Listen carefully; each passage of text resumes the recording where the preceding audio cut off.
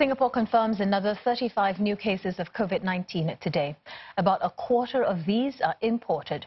The Health Ministry has also identified 3 new clusters at S11 Dormitory at Punggol, Wilby Residences, and a live music bar, Heroes, at Circular Road.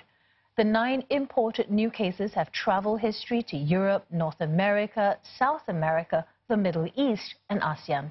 The other 26 are local cases, of which 12 are linked to previous cases or clusters. There are no links found for 14 cases, and contact tracing is ongoing. With today's new cases, there's now 879 cases in Singapore. 16 more patients have recovered and were discharged today, bringing the total number recovered to 228.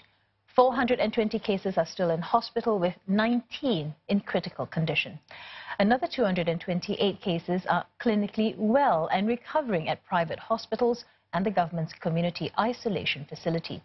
3 patients have died in the past 2 weeks.